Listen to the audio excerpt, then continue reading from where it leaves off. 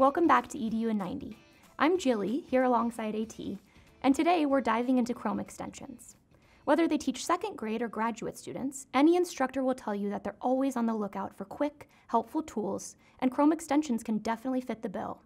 Chrome extensions allow you to add features and functionality to your browser to make web pages more useful to you. Throughout the season of EDU in 90, we'll examine how Chrome extensions are helping educators increase efficiency, collaboration, and innovation in their classrooms. We'll kick things off with some extensions that help save time.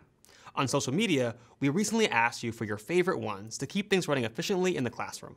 Let's take a look.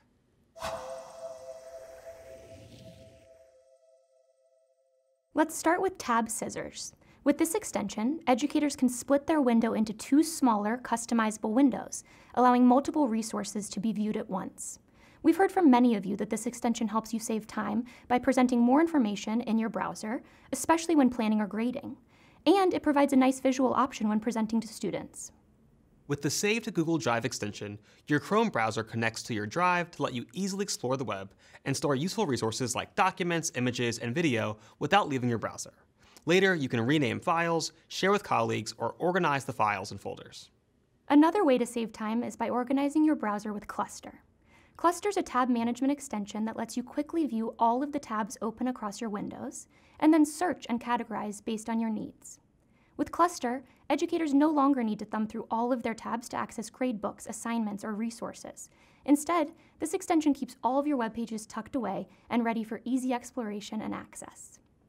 Another highly recommended one was the Share to Classroom extension. With Share to Classroom, teachers can instantly push a web page out to every device they are using in their Google Classroom. It can also be leveraged to post announcements, create assignments, or save web pages to post to Classroom later. A few other favorites that you shared? Bitly for shortening URLs, Toby for organizing bookmarks, and Bitmoji for adding a little extra fun into your presentations.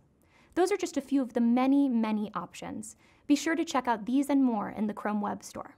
That's it for this episode. Stay tuned for more episodes of EDU in 90, and don't forget to subscribe to the Google for Education YouTube channel. See you next time. Looking for classroom app ideas? Check out our last episode to hear all about the new Chromebook App Hub.